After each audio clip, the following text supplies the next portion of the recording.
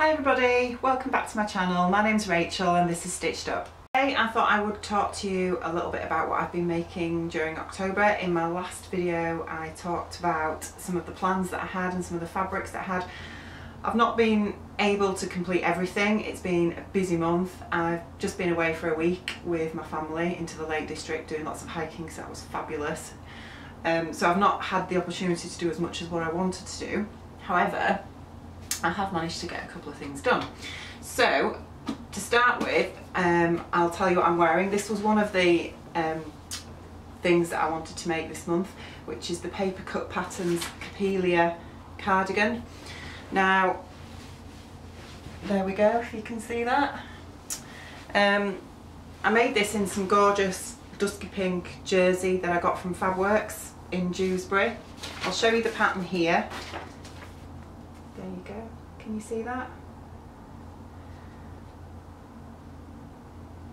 So on the front of the pattern envelope there's actually two versions that you can make of this. You can do a wrap top which is slightly cropped, or you can do a faux wrap, which is the version I've done. So as you can see, it's stitched at the side here. Now, thank you for the responses that I had to my first vlog. That was really unexpected. So there was a few questions that people asked me in that which I thought I'd answer while we're talking about this top. Firstly, how tall I am. I'm 5'10", so frequently I have to alter patterns to fit me. Now, I've sewn papercut patterns before and I've actually found that they're actually very generous in length, so I've not had to alter this one at all. I've got really long arms. Now if you can see, the arm length on this, I don't know if you can see that, is perfect for me. I do find with a lot of ready to wear tops that they're actually really short, and this is absolutely perfect. So I've not had to lengthen the sleeves, which is something that I normally do. I normally have to put at least a couple of inches on sleeves if I'm making a long sleeve top, and my sort of torso length I usually have to lengthen things by about 1.5 inches.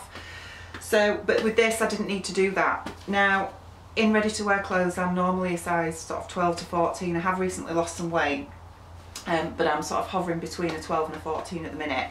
Now previously when I've sewn this cardigan I've done the size medium and found that it was actually too big and I had to give it away. So on this occasion I've done the small, and I was worried about that because being 5'10" and a UK size 12 to 14, the small was, I never buy size small in tops. I'm quite broad shouldered, and as I say, because of the length that I needed, the arms as well, a small is never my size. So I do think papercut patterns are quite generous fitting. So yeah, I've sewn this in a size small. I really love it. The only thing I've found with it is the neckband that you apply and you sort of stretch to fit slightly. It did gape a little bit. I don't know whether I've just not stretched it enough. Maybe I should have done it a little bit more, but it did gape a little bit on the shoulder, so I've had to put a couple of darts in just at the back. But you know, they don't look too bad. I'm pleased with it overall. So yeah, that's my first make. So the next thing that I wanted to make this month was a coat, and I chose the Papercut Patterns again, Sapporo coat. Sapporo? Is it Sapporo? I'm not sure how you pronounce it actually, but yeah, that's what I decided to make. Now, when I looked at this pattern, I was really worried. Went a bit funny there, because the pattern pieces are, if I just show you the inside there, some of them look quite complicated, and especially number one over the side there where the pocket pieces are, and I was a bit worried, a bit concerned that I would find this a little bit difficult. The other thing, being tall, was I knew that there was no way I could lengthen this, and I was worried that it wouldn't fit properly. So I just decided to go with it and see how it turned out, based on the fact that the other papercut patterns that I've made up worked okay. I thought, well, hopefully this will be just as good. So I'm going to put it on now and let you have a look. So I don't know if you can see that, but this is the coat. I absolutely love it. It's gorgeous. Fits really nicely. Comes to about mid-thigh. Got a really nice lining in there, which is just something that I had in my stash. It's just a poly. As I say, I made absolutely no modifications to this at all. I don't know if you can see the collar there. Bit of a close-up of the sleeves. And yeah, it fits really well.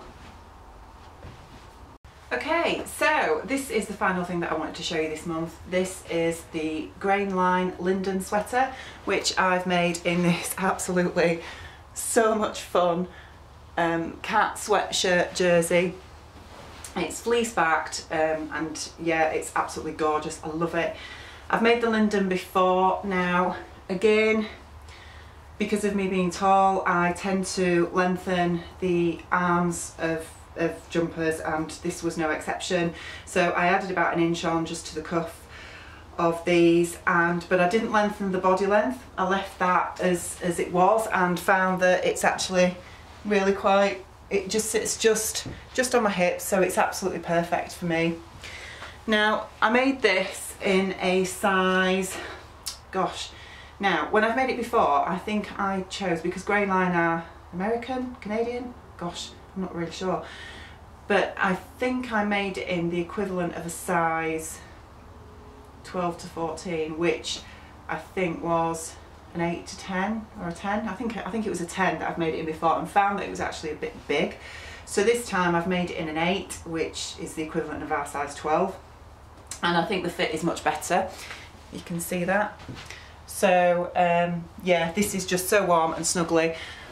As I said, we've just been to the Lake District for the last week, and I have absolutely lived in this jumper. The cottage we were staying in was really cold, and this has just been so nice to wear. So, but I absolutely love it. This time of year, it's just lovely, really warm, really snuggly, great to just cozy up with. I love the linden. Now the only thing I'm not particularly happy about on this particular version is the neckline.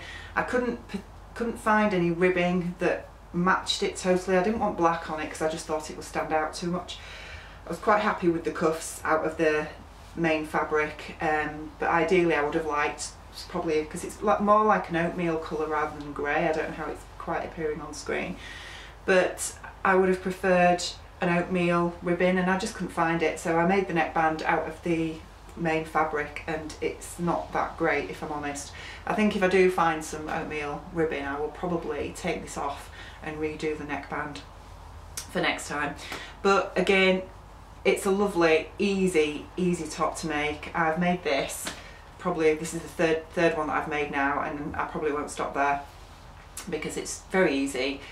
Once you've cut the pieces out, sewing it up takes an hour-ish, something like that. So, so yeah, this is the final thing that I've got to show you today, but yeah, love it. So I hope you've enjoyed having a look at the things that I've been making during October. I'll be doing another vlog soon that's going to look at a fabric and pattern haul that I've just gone mad again, and bought a few things in. Some of the big 4 companies have been having 50% off sales recently, so I've bought a few more patterns and some more fabric. So I'll be chatting about what I'm going to be doing. I've also got going to be doing another vlog shortly on my Christmas party dress. Obviously Christmas is upon us very soon, and I do have a nice party to go to, so I'm going to be making my own dress.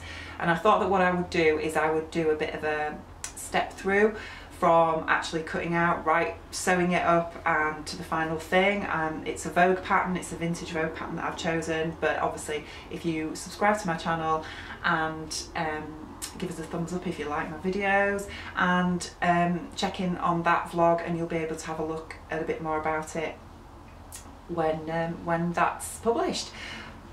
Okay, thanks for watching everybody, and I will see you soon. Bye!